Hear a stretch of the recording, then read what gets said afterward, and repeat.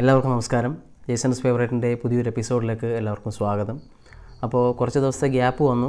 ഒരുപാട് കമൻസുകൾ, ഒരുപാട് പേരുടെ സജഷൻസ് ഒക്കെ വരുന്നുണ്ട്. ചില വിമർശനങ്ങൾ, ചില അഭിപ്രായങ്ങളൊക്കെ പറയുന്നുണ്ട്. ആൾക്കാരങ്ങനെ ആക്റ്റീവായിട്ട് നമ്മളോടുകൂടെ കമ്മ്യൂണിക്കേറ്റ് ചെയ്യുമ്പോഴത്തേക്ക് ഒരുപാട് സന്തോഷം.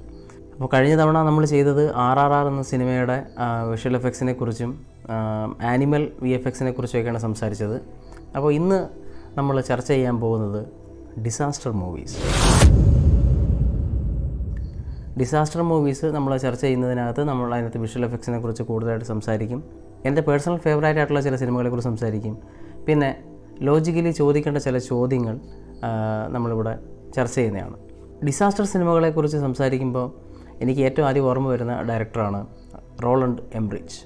അപ്പോൾ ഇദ്ദേഹത്തിൻ്റെ സിനിമകൾ മുഴുവൻ നമ്മൾ നോക്കിക്കഴിഞ്ഞാൽ ഒരു ഭൂരിഭാഗം സിനിമകളും അതിനകത്ത് ഡിസാസ്റ്റർ, ലോകാവസാനം, എപ്പോക്കലിപ്സ് തുടങ്ങിയ തീമുമായിട്ട് ബന്ധപ്പെട്ട സംഭവമായിരിക്കും. ഏലിയനൊക്കെ ആണെങ്കിലും വളരെ വാസ്റ്റായിട്ടുള്ള സംഭവമാണ് പുള്ളി ചെയ്യുന്നത്. പിന്നെ ഒരു കാര്യം എന്ന് പറഞ്ഞാൽ ഇദ്ദേഹത്തിൻ്റെ സിനിമകൾ കാണുമ്പോൾ നമുക്ക് തോന്നും ലോകം അവസാനിച്ച് കാണണമെന്ന് ഏറ്റവും കൂടുതൽ ആഗ്രഹിക്കുന്ന ഒരു ഡയറക്ടറാണ് തോന്നുന്നത്. എൻഡ് ഓഫ് ദി വേൾഡ് എന്ന് പറഞ്ഞാൽ ഒരുപാട് സംഭവം, സുനാമി ആവാം, അല്ലെങ്കിൽ വോൾക്കാനിക് എറപ്ഷൻ പോലെയോ, അല്ലെങ്കിൽ ഭൂമിക്കടിയിൽ നിന്ന് മാഗ്മ പൊട്ടി പുറത്തേക്ക് വരുന്ന രീതിയിലൊക്കെ ആവാം, എർത്ത് ക്വേക്സ് ആകാം. അങ്ങനെ ഒരു പിടി ഡിസാസ്റ്റർ സിനിമകൾ പുള്ളി ചെയ്തിട്ടുണ്ട്. പുള്ളിയുടെ സിനിമകളാണ് ഡേ ആഫ്റ്റർ ടുമോറോ, എൻ്റെ പേഴ്സണൽ ഫേവറേറ്റ് ആണ് ഡേ ആഫ്റ്റർ ടുമോറോ. പിന്നെ ഗോഡ്സില്ല, ഇൻഡിപെൻഡൻസ് ഡേ റിസർജൻസ്, ഏറ്റവും അവസാനം ചെയ്ത മൂൺഫോൾ. ഇത്രയും കോൺസെപ്റ്റുകൾ ഏറ്റവും കൂടുതൽ പറഞ്ഞിരിക്കുന്നത് ലോകാവസാനത്തെക്കുറിച്ചാണ്. ചിലതിനകത്ത് ഏലിയൻ ആണെങ്കിൽ, ചിലതിൽ സുനാമി, ചിലതിൽ കാറ്റ്, ഇങ്ങനെ ഡിഫറൻ്റ് ആയിട്ടുള്ള സംഭവങ്ങളാണെങ്കിലും തീം ഒന്ന് തന്നെയാണ്. ഒരു കാര്യം ഉറപ്പാണ്, ഈ എൻഡ് ഓഫ് ദി വേൾഡിൻ്റെ ഷോർട്സുകൾ കാണിക്കുമ്പോൾ നമുക്ക് ഒരുപാട് കാര്യങ്ങൾ കാണിക്കാൻ പറ്റും. ഒരുപാട് വിഷ്വലിന് സ്കോപ്പുള്ള ഒരു തീമാണ് ഈ end of the world. Disaster സിനിമയിൽ എടുക്കുമ്പോൾ നമ്മുടെ മലയാളത്തിൽ സിനിമകൾ അധികം ഇല്ലെന്ന് തന്നെ പറയാം. പക്ഷേ ആകെയുള്ളൊരു ഡിസാസ്റ്റർ സിനിമ എനിക്ക് തോന്നുന്നു പാൻഡമിക് വെച്ചിട്ട് നമ്മുടെ വൈറസും പിന്നെ ഡാം 999 ഇതാണെന്ന് തോന്നുന്നു ഏറ്റവും നമുക്ക് അറിയാവുന്നത്. ആർക്കെങ്കിലും അറിയാമെങ്കിൽ താഴെ കമൻറ്റ് ചെയ്യുക. അപ്പോൾ നമ്മൾ കുറച്ച് സിനിമകൾ എടുത്തിട്ടുണ്ട്, അതിനെക്കുറിച്ച് സീനുകൾ നമ്മൾ വിശകലനം ചെയ്യും. അപ്പോൾ നമുക്ക് വീഡിയോയിലേക്ക് പോകാം. End of the world base ചെയ്തിട്ടുള്ള 2 സിനിമകൾ, ഒന്ന് ഡേ ആഫ്റ്റർ ടുമോറോയും ഒന്ന് 2012 ഞാൻ ഡിഗ്രിക്കൊക്കെ പഠിക്കുന്ന സമയത്താണ് റിലീസാവുന്നത്. ഈ 2 സിനിമകളിലും ഓപ്പണിംഗ് കാണിക്കുന്നത് ഇന്ത്യയിൽ നിന്നാണ്. ഇത് രണ്ടും കണ്ടെത്തുന്നതായിട്ടാണ്. ഈ ഡേ ആഫ്റ്റർ ടുമോറോയിൽ ഒരു സയൻസ് കോൺഫറൻസ്, വേൾഡ് കോൺഫറൻസായിട്ട് നടക്കുന്നത് ഡൽഹിയിലോ മറ്റോ കൊണ്ടാണ്.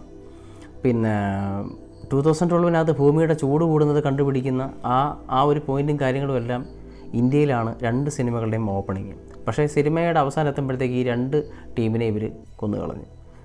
ഡേ ആഫ്റ്റർ ടുമോറോയിൽ ഇന്ത്യക്കാർ സയൻസിനെ എങ്ങനെ കാണുന്നതെന്നുള്ളത് അവർ പറഞ്ഞിരിക്കുന്നൊരു ഡയലോഗ് നിങ്ങളെ ഞാൻ കേൾപ്പിക്കാം. Hello, Professor. How was India? Well, you know what these scientific gatherings are. All dancing girls, wine and parties. കേട്ടില്ലേ? ഇന്ത്യക്കാർക്ക് സയൻസ് എന്ന് പറഞ്ഞു കഴിഞ്ഞാൽ പാർട്ടീസും വൈനുമാണെന്നാണ് പറയുന്നത്. ശരിക്കും അങ്ങനെയാണോ നമ്മൾ ഇന്ത്യക്കാർ? ഓക്കെ, അപ്പോൾ നമുക്ക് ഫസ്റ്റ് സിനിമയിലേക്ക് പോകാം. 2012.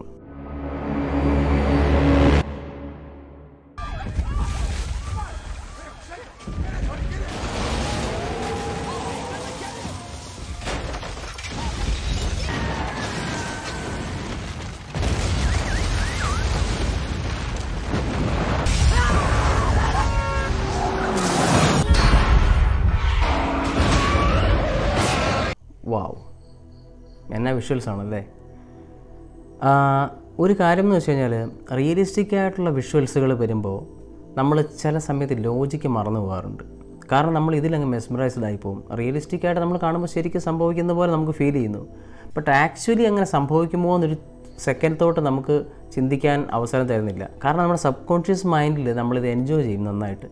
അപ്പോഴത്തേക്കും നമ്മൾ ചിന്തിക്കാനുള്ളൊരു സമയം നമുക്ക് കിട്ടുന്നില്ല. പക്ഷേ നമ്മൾ സിനിമ കണ്ടു കഴിഞ്ഞപ്പോഴും 2-3 ആവർത്തിയൊക്കെ കണ്ടു കഴിഞ്ഞപ്പോൾ മനസ്സിൽ തോന്നിയ ചില ലോജിക്കൽ ഡൗട്ട്സാണ് ഞാൻ പറയുന്നത്. അൺചാർട്ടഡ് ടെറിട്ടറി എന്ന് പറയുന്ന ഒരു ഫിലിം പ്രൊഡക്ഷൻ കമ്പനിയുണ്ട്, അമേരിക്കൻ കമ്പനിയുണ്ട്. അപ്പോൾ അതിൻ്റെ കമ്പനിയുടെ കീഴിൽ ഒരുപാട് VFX കമ്പനികളൊക്കെ വർക്ക് ചെയ്യുന്നുണ്ട്. ഇമേജ് എഞ്ചിൻ, പിന്നെ ILM, അങ്ങനെ തുടങ്ങിയ ഒരുപാട് കമ്പനികൾ വർക്ക് ചെയ്യുന്ന ഒരു ഗ്രൂപ്പായിട്ട് വർക്ക് ചെയ്യുന്ന ഒരു പരിപാടിയാണ്. അവരൊക്കെയാണ് ഈ 2012 വേണ്ടിയിട്ട് ചെയ്തിരിക്കുന്നത്. ഡിജിറ്റൽ ഡൊമൈൻ ചെയ്തിട്ടുണ്ട്. നമ്മൾ ജെയിംസ് ക്യാമറൂണിൻ്റെ ഡിജിറ്റൽ ഡൊമൈൻ എന്ന് പറയുന്ന കമ്പനിയൊക്കെയാണ് 2012 ഏറ്റവും കൂടുതലായിട്ട് വർക്ക് ചെയ്തിരിക്കുന്നത്.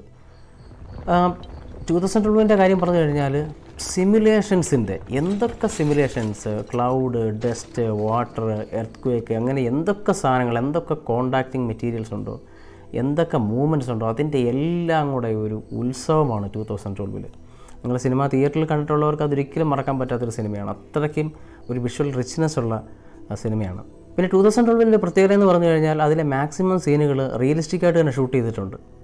ഒരുപാട് CG എലമെൻറ്റ്സ് ഉണ്ടെങ്കിലും ആസ് മച്ച് ആസ് പോസിബിൾ എന്ന് പറയുന്നത് പോലെ ഏറ്റവും കൂടുതൽ കാര്യങ്ങൾ നമുക്ക് റിയലിസ്റ്റിക്കായിട്ട് തന്നെ ഷൂട്ട് ചെയ്യാൻ അവർ ശ്രമിച്ചിട്ടുണ്ട്. ഉദാഹരണത്തിന് എർത്ത്ക്വേക്ക് വരുന്ന സീൻ ജസ്റ്റ് ഒരു ക്യാമറ ഷേക്ക് മാത്രമല്ല, നമുക്ക് ഇപ്പം ക്യാമറ ഷേക്ക് പോലും ചെയ്യേണ്ട, നമുക്ക് ഷേക്ക് പോസ്റ്റ് എഡിറ്റിൽ വേണമെങ്കിൽ ഷേക്ക് കൊണ്ടിരിക്കാം. പക്ഷേ അത് എത്രത്തോളം ബിലീവബിൾ ആവുമെന്നുള്ളത് നമ്മൾ കണ്ടറിഞ്ഞേ പറ്റുള്ളൂ. കാരണം ക്യാമറ കുലുങ്ങുന്നതും ഒരു സ്ഥലം കുലുങ്ങുമ്പം ക്യാമറ അതിനകത്ത് ഇരിക്കുന്നതും തമ്മിലുള്ള മൂവ്മെൻറ്റ്സ് തമ്മിൽ ഭയങ്കര വ്യത്യാസമുണ്ട്. നമ്മുടെ തലച്ചോറിനത് പെട്ടെന്ന് തിരിച്ചറിയാനും പറ്റും.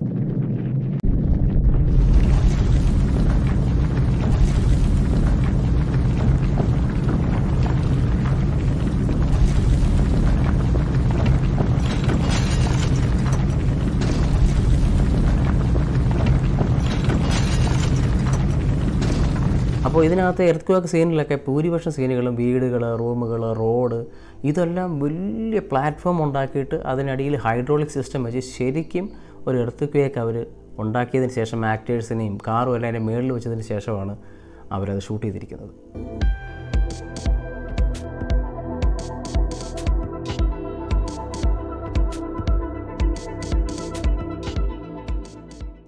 കണ്ടില്ലേ എത്ര എഫേർട്ടാണ് അവരെടുത്തിരിക്കുന്നത്. അതിൻ്റെ ഒരു റിസൾട്ട് ആ ഫിലിമിലുണ്ട്. നമ്മൾ അത്ഭുതപ്പെട്ടു പോകും. ഈ സ്ഥലം കുലുങ്ങുന്നു, ഈ മരങ്ങളൊക്കെ കുലുങ്ങുന്നത്, അതെങ്ങനെ കുലുങ്ങുന്നു എന്ന് നമ്മൾ ചിന്തിക്കുന്ന, ഞാനതൊക്കെ ചിന്തിച്ചിരുന്നു. ആ വിഷ്വൽസ് കണ്ടപ്പോൾ ക്യാമറ കുലുങ്ങുമല്ലെന്ന് എന്തുമായാലും നമുക്ക് ഉറപ്പാണ്. കാരണം അത്രയ്ക്ക് മോഷൻസ് എൻവയോൺമെൻറ്റിൽ സംഭവിക്കുന്നുണ്ട്. വീട് പൊടിഞ്ഞ് വീഴുന്നുണ്ട്. ഇവരിതിനകത്ത് ആഡ് ചെയ്തിരിക്കുന്നത് ബാക്ക്ഗ്രൗണ്ടിൽ ആ എർത്ത്ക്വേക്കിൻ്റെ എഫക്ട്സുകളും കാര്യങ്ങളൊക്കെ ബാക്ക്ഗ്രൗണ്ടിൽ ആഡ് ചെയ്തിട്ട് ഫ്രണ്ട് ലെയറിൽ വരുന്ന കാര്യങ്ങളൊക്കെ റിയലായിട്ട് ഷൂട്ട് ചെയ്യുകയാണ് ചെയ്തത്. അതേപോലെ തന്നെ ഈ കാറ് പോകുന്ന സീനിൽ ആ കാറിൻ്റെ കുലുക്കം കിട്ടാൻ വേണ്ടിയിട്ടാണ് അവിടെ ആ ഒരു ബോക്സും കാര്യങ്ങളൊക്കെ വെച്ചിരിക്കുന്നത്. എന്നിട്ടത് CG റിമൂവ് ചെയ്തിട്ട് അവിടെ എല്ലാം നമ്മുടെ ക്രാക്ക് വീഴുന്നതായിട്ട് ആഡ് ചെയ്തതിന് ശേഷമാണ് ഇത്ര ബിലീവബിളായിട്ട് ആ സീൻ അവർ ചെയ്തിരിക്കുന്നത്. ഈ സീനൊക്കെ കണ്ടില്ലേ, ആ കാറൊക്കെ തെറിച്ച് പോകുന്ന സാധനങ്ങളൊക്കെ ശരിക്കും റിയൽ കാറുകൾ തന്നെ അവർ ഹൈഡ്രോളിക് പ്രസ്സിനകത്ത് വെച്ചിട്ട് തെറിപ്പിച്ചും ക്രെയിൻ വഴി എടുത്തിട്ടും ഒക്കെ ഷൂട്ട് ചെയ്തിട്ട് ബാക്ക്ഗ്രൗണ്ട് കോമ്പോസിറ്റ് ചെയ്താണ് ആ ഷോട്ടൊക്കെ എടുത്തിരിക്കുന്നത്. എത്ര എഫേർട്ട് എടുത്തിട്ടാണ് ആ ചെയ്തിരിക്കുന്നത് നോക്കി. ലോജിക്കലായിട്ടുള്ള ചില ചോദ്യങ്ങളുണ്ടെന്ന് ഞാൻ പറഞ്ഞത് 2012 കുറച്ച് സീനുകളിലാണ്. അപ്പോൾ ഞാൻ ആ ഒരു സീൻ നിങ്ങളെ കാണിക്കാം.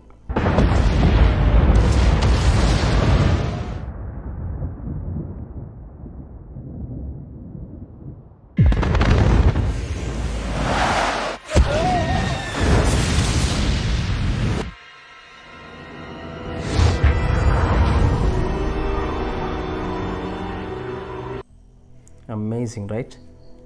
സിനിമ കണ്ടപ്പോഴത്തേക്ക് നമ്മൾ ശരിക്കും വണ്ടറടിച്ചിരുന്ന് പോയ ഒരു സീനാണ്. കുറേ നാളുകൾക്ക് ശേഷം ഈ സീൻ കണ്ടപ്പോഴത്തേക്ക് എനിക്ക് തോന്നിയൊരു ഡൗട്ട് എന്ന് പറഞ്ഞു കഴിഞ്ഞാൽ, ഒരു ബ്ലാസ്റ്റ് നടക്കുമ്പോൾ, ഒരു എക്സ്പ്ലോഷൻ, ഒരു ചെറിയ ബോംബാവട്ടെ അല്ലെങ്കിൽ എന്ത് തരം എക്സ്പ്ലോഷൻ ആവട്ടെ, അതിന് 2-3 തരം വേവുകൾ അതിനകത്തുനിന്ന് പുറപ്പെടും. ഒന്ന് സൗണ്ട് വേവ്, ഒന്ന് ഷോക്ക് വേവ്, ഒന്ന് ഹീറ്റ് വേവ്. അത് ഒരു എക്സ്പ്ലോഷൻ്റെ വലിപ്പം അനുസരിച്ചും പവർ അനുസരിച്ചും ഈ സാധനങ്ങളിലൊക്കെ വ്യത്യാസം വരും, സ്പീഡിനൊക്കെ വ്യത്യാസം വരും. പക്ഷേ എന്തോ വലിയ ഇതൊക്കെ ഉണ്ടാവും.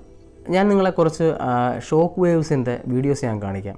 അത് നിങ്ങളൊന്ന് കാണും.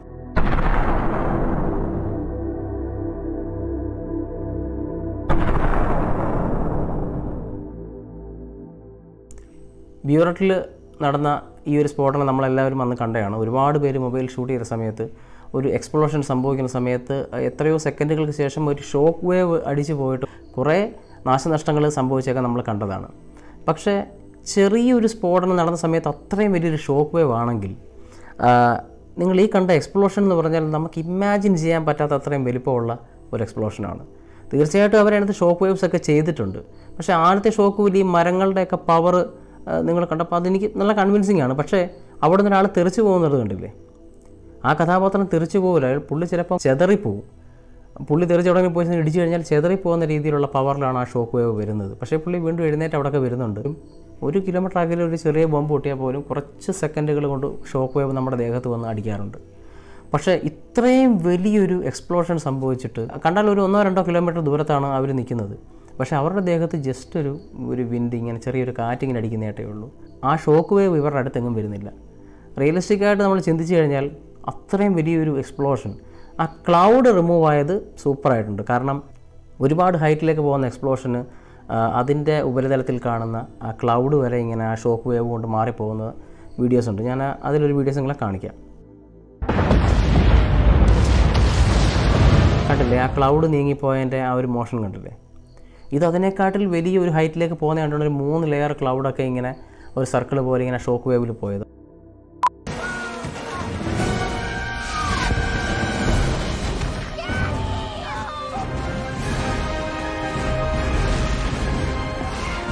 ഈ ഷോട്ടിൻ്റെ പ്രത്യേകത എന്ന് പറഞ്ഞാൽ നമ്മൾ ക്ലിയറായിട്ട് കാണുന്നുണ്ട് പുള്ളി വണ്ടിക്കകത്ത് കയറുന്ന സമയത്തേക്ക് വണ്ടി താഴേക്ക് മറിയുന്നു.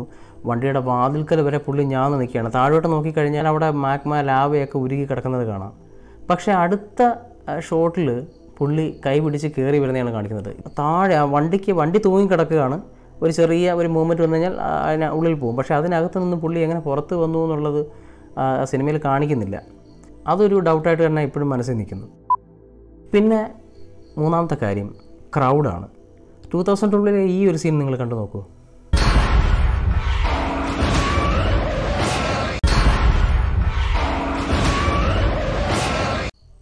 കണ്ടോ, അവിടെ ഒരു ലാർജ് ഇവാക്യുവേഷൻ ഒന്നും നടന്നിട്ടില്ല. ജനങ്ങളെ അവിടെ നിന്ന് മാറ്റി പാർപ്പിച്ചിട്ടൊന്നും സിനിമയിൽ ആ സമയത്തില്ല.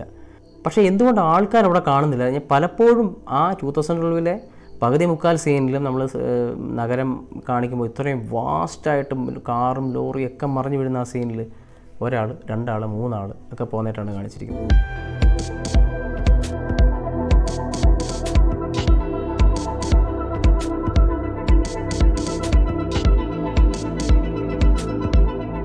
ശരിക്കും ആ ക്രൗഡിൻ്റെ റിച്ച്നെസ്, ആൾക്കാർ പാനിക്കായി പോകുന്നതിൻ്റെ ആ ഒരു സംഭവം പല സീനുകളിലും മിസ്സിംഗ് ആണ്. നമ്മളവരെ വിമർശിക്കാറായോ എന്ന് ചോദിച്ചാൽ ഇത് ജസ്റ്റ് വെറും ലോജിക്കലായിട്ട് ചിന്തിക്കുമ്പോഴുള്ള ചോദ്യങ്ങളാണ് കേട്ടോ. അപ്പോൾ അതിൽ ഒരു ഷോട്ട് ഞാൻ ജസ്റ്റ് ഒന്ന് റീക്രിയേറ്റ് ചെയ്യാം. നമ്മൾ അവരുടെ അത്രയും ക്വാളിറ്റിയിലല്ല, ജസ്റ്റ് ഒന്ന് മനസ്സിലാവാൻ വേണ്ടിയിട്ട് ഈ ഷോട്ടും ഇതിൻ്റെ ഒരു ബിഫോർ ആഫ്റ്റർ പോലെ നമ്മളൊന്ന് റീക്രിയേറ്റ് ചെയ്തിട്ട് കാണിക്കും.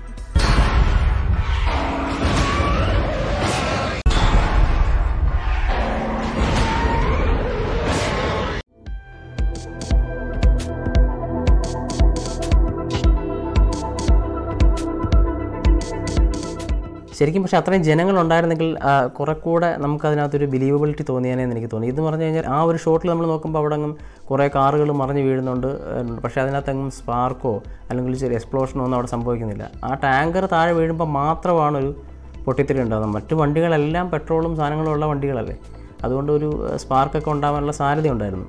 അപ്പോൾ അതിലത് കണ്ടില്ല.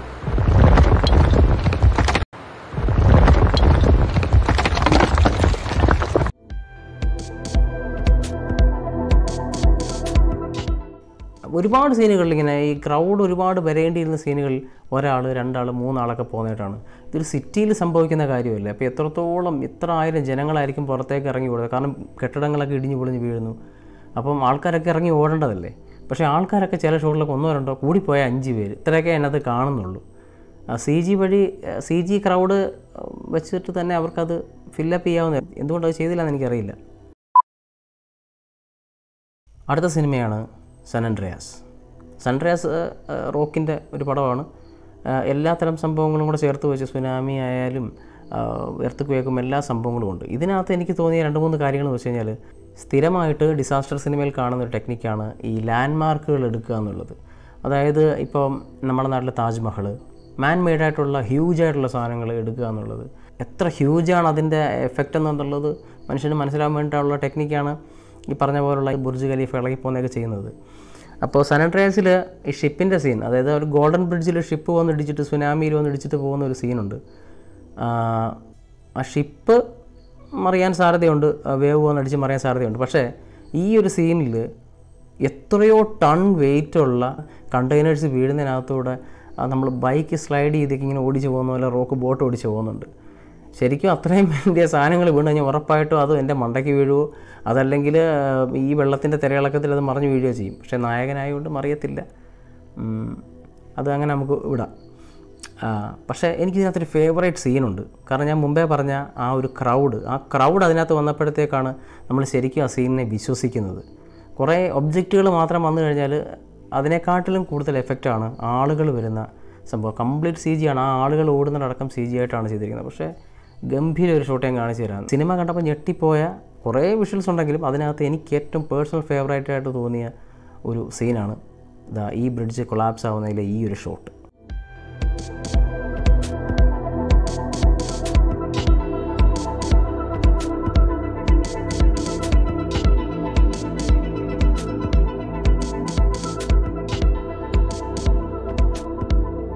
കണ്ടില്ലേ, അതിനകത്ത് ആ ക്രൗഡൊക്കെ യൂസ് ചെയ്തിരിക്കുന്നതിൻ്റെ ആ ഒരു വ്യത്യാസം കണ്ടില്ലേ.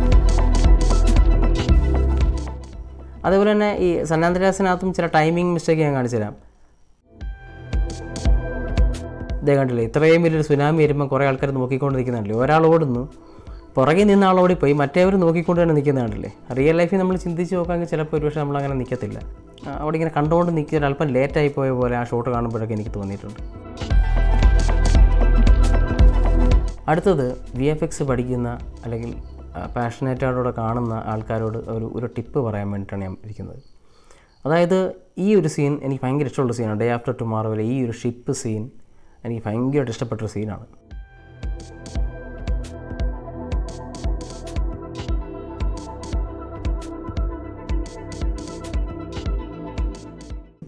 എൻ്റെ ഒരു പേഴ്സണൽ ഫേവറേറ്റാണ് ഈ ഡേ ആഫ്റ്റർ ടുമാറോ.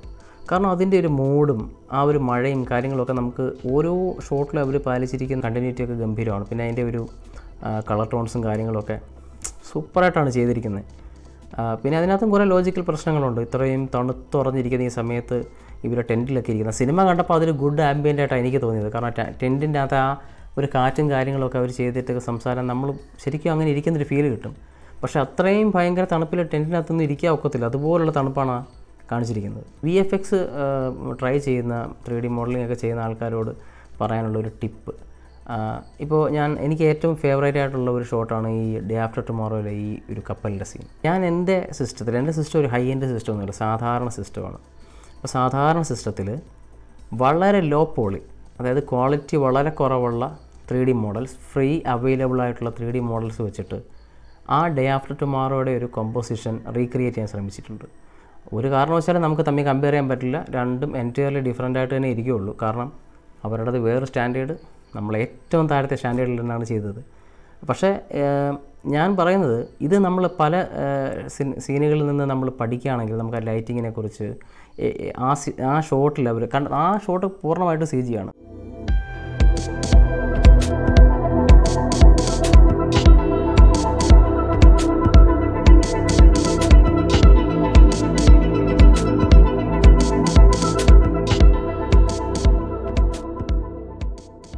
കണ്ടല്ലോ, എത്ര സ്റ്റൈലായിട്ടാണ് ഇരിക്കുന്നത് അല്ലേ. അതേപോലെ തന്നെ പൂർണ്ണമായിട്ട് ഞാൻ CGയിൽ റീക്രിയേറ്റ് ചെയ്തതാണ് ഈ ഒരു സീൻ. വളരെ ലോ പോളി, വളരെ ക്വാളിറ്റി കുറഞ്ഞ ലോ പോളി ആയിട്ടുള്ള മോഡൽസ് ഉപയോഗിച്ചിട്ട് റെൻഡർ ചെയ്തപ്പോൾ പോലും 720 ക്വാളിറ്റിയിൽ റെൻഡർ ചെയ്തപ്പോൾ 58 മിനിറ്റ്, നിയർ 1 hour എടുത്തിട്ടാണ് വെറും 5 സെക്കൻഡോ 6 സെക്കൻഡോ ഉള്ള ഈ ഒരു ക്ലിപ്പ് റെൻഡർ ആയത്. അവർ ചെയ്യുന്നത് ഒരു അന്നത്തെ കാലത്ത് ഫിലിം ക്വാളിറ്റി ആണെങ്കിലും 2K ക്വാളിറ്റിയിലാണ് അതൊക്കെ റെൻഡർ അടിച്ചിരിക്കുന്നത്. അപ്പോൾ അവരുടെ വലിയ സിസ്റ്റത്തിൽ, അത്രയ്ക്ക് കോൺഫിഗറേഷനുള്ള സിസ്റ്റത്തിൽ അവർക്ക് ചെയ്യുമ്പോൾ അത് ചെയ്യാൻ പറ്റും. പക്ഷേ എൻ്റെ സിസ്റ്റം പലപ്പോഴും സ്റ്റോപ്പായി പോയിരുന്നു. കാരണം HDയിലോ നമ്മൾ സാമ്പിളിങ്സൊക്കെ കൂട്ടിയിടുമ്പോൾ ഒരു ഫുൾ HDയിലൊക്കെ റെൻഡർ ചെയ്യുമ്പോഴത്തേക്ക് റെൻഡറിങ് പോലും നടക്കാത്ത ഒരു സിറ്റുവേഷനാണ്. എന്നാലും ആ 720 ക്വാളിറ്റി വെച്ചിട്ട് ഞാനത് റീക്രിയേറ്റ് ചെയ്തതിൻ്റെ കുറച്ച് ഭാഗങ്ങൾ ഞാൻ കാണിക്കാം, ഒരു ബ്രേക്ക് ഡൗൺ കാണിക്കാം. എന്നിട്ട് നമുക്ക് ആ ഷോട്ട് തമ്മിലൊന്ന് വെച്ച് നോക്കാം.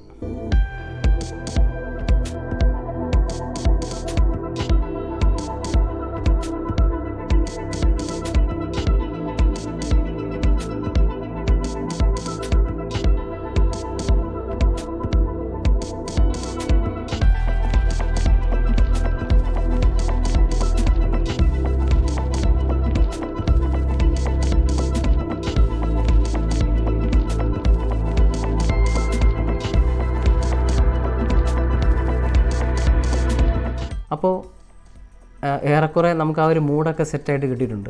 അപ്പോൾ VFX പഠിക്കുന്ന ആൾക്കാർക്ക് പറ്റിയ ഒരു ടിപ്പെന്നല്ല, പ്രാക്ടീസ് ചെയ്യാൻ പറ്റിയ ഒരു നല്ല കാര്യമാണ്. കാരണം നല്ല ഐക്കോണിക്കായിട്ടുള്ള ഷോട്ടുകൾ നല്ല സിനിമയിൽ നിന്ന് എടുത്തിട്ട് നമ്മുടെ കയ്യിൽ അവൈലബിൾ ആയിട്ടുള്ള ചെറിയ റിസോഴ്സസ് വെച്ചിട്ട് അത് റീക്രിയേറ്റ് ചെയ്യാൻ ശ്രമിക്കുക. അതിൻ്റെ കളർ ടോൺസ്, അതിൽ ഷാഡോസ് എത്രത്തോളം വന്നിരിക്കുന്നു എന്നൊക്കെ നോക്കിയിട്ട് അത് നമ്മൾ റെപ്ലിക്കേറ്റ് ചെയ്ത് പഠിക്കുമ്പോഴത്തേക്ക് നമ്മുടെ മനസ്സിൽ കുറേ ഇമേജറീസ് വരും. അപ്പോൾ ഒരു സിനിമാറ്റിക് ഇമേജറി നമ്മുടെ മനസ്സിൽ ചെയ്തു തുടങ്ങുന്ന സമയത്ത് തൊട്ടേ നമ്മുടെ മനസ്സിൽ ബിൽഡപ്പ് ആവും. ഇതിനകത്തൊന്നും തേർഡ് പാർട്ടി പ്ലഗിൻസ് ഒന്നുമില്ല കേട്ടോ. ആ സോഫ്റ്റ്വെയർ അവൈലബിൾ ആയിട്ടുള്ള കാര്യങ്ങൾ വെച്ച് മാത്രം ചെയ്തിരിക്കുന്നതാണ്. സ്റ്റിൽ ഇത്രയൊക്കെ ഉണ്ടാക്കാൻ പറ്റുന്നെങ്കിൽ നന്നായിട്ട് 3D വർക്കുകളൊക്കെ ചെയ്യുന്നവർക്ക് എത്രയധികം ചെയ്യാൻ പറ്റും. അപ്പോൾ ഇന്നത്തെ വീഡിയോ ഇത്രയേ ഉള്ളൂ. കുറേ കാര്യങ്ങളൊക്കെ നമ്മൾ മനസ്സിലാക്കിയെന്ന് വിശ്വസിക്കുന്നു. അപ്പോൾ ഞാൻ ഇതൊക്കെ പറയാൻ വേണ്ടി മാത്രം സെലക്ട് ചെയ്ത ഡിസാസ്റ്റർ സിനിമകളാണിതെല്ലാം.